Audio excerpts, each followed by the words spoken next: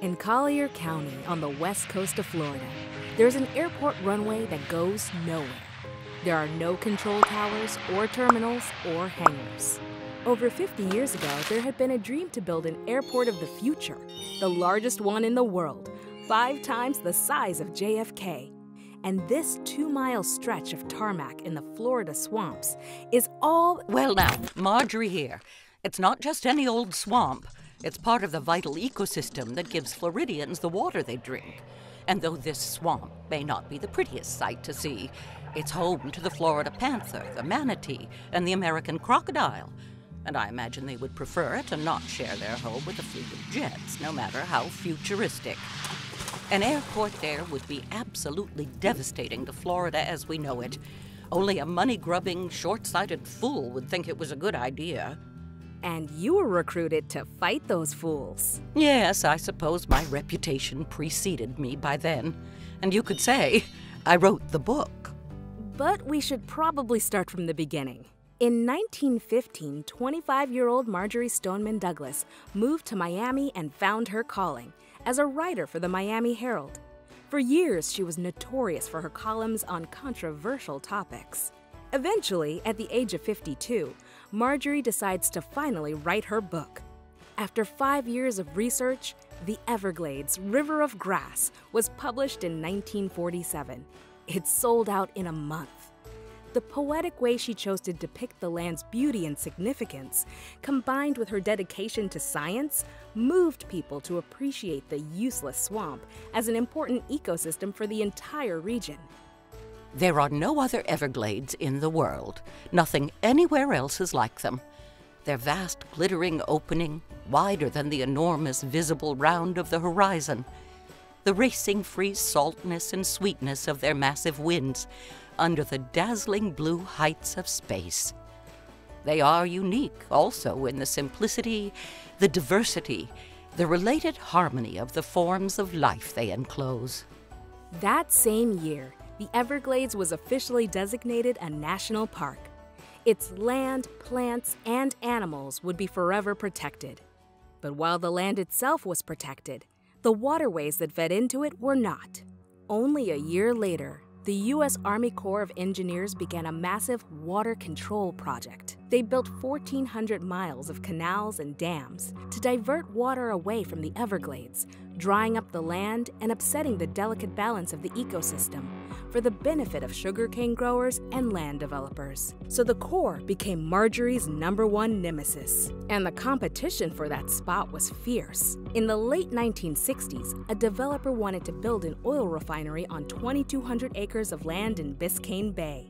Marjorie said the idea was so ridiculous that it compelled people who would not normally be activists to join the environmental movement, which was a good thing, because Florida's beauty and the Everglades were constantly at risk. Yes, one thing I've learned about environmental causes, the most dangerous time is after some project has been stopped. The opposition senses the lull and uses the occasion to spawn numerous other idiocies that ought to be stopped. Well, Marjorie, speaking of idiocy, that brings us back to where we started, an airport of the future, smack on the border of the Everglades. Well, this part of the story starts in a grocery store, actually. A grocery store? Yes, I was at the quick and easy food store. It was quite late, but I needed to buy cat food, and I ran into Judy Wilson from the National Audubon Society. I knew she and her boss, Joe Browder, were fighting the jet port. I told her that was great, what they were doing was wonderful, and she looked me square in the eye and said, "Yeah, what are you doing about it?" I told her what I told you. I wrote the book. But she replied, "That's not enough."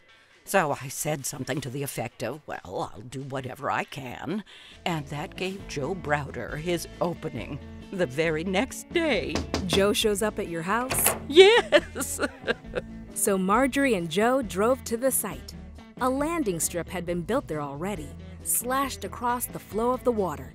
She knew the airport would be devastating, and only the beginning of development in the area. Marjorie decided to help, but she knew she needed more voices than hers. In 1969, the Friends of the Everglades was born at a book signing when an Army Corps of Engineer reservist, remember her old enemies, became the first member, he and Marjorie agreed $1 was a good amount for membership dues, so anyone would be able to join. Marjorie was 79 years old when... What does my age have to do with it? I lived to be 108. In 1969, I was still in my prime. Well, Marjorie, we want people to know that you're never too old or young to make a difference. Marjorie supported the Friends of the Everglades through countless speeches, winning new members at every appearance. Within 2 years, the organization had 3,000 members from 38 states. I always said, I'll talk about the Everglades at the drop of a hat. Facing a huge grassroots opposition, the government had no choice but to shut the project down. President Nixon even pushed to turn the area into a national preserve. It was officially established in 1974, and Big Cypress National Preserve is larger than Rhode Island. Though Marjorie died in 1998, Friends of the Everglades is still around today, fighting water pollution and oil drilling and protecting endangered species like the Florida panther.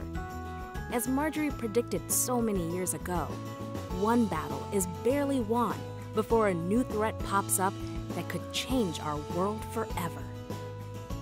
Speak up. Be a nuisance where it counts. Do your part to inform and stimulate the public to join your action. Be depressed, discouraged, and disappointed at failure, and the disheartening effects of ignorance, greed, corruption, and bad politics. But never give up.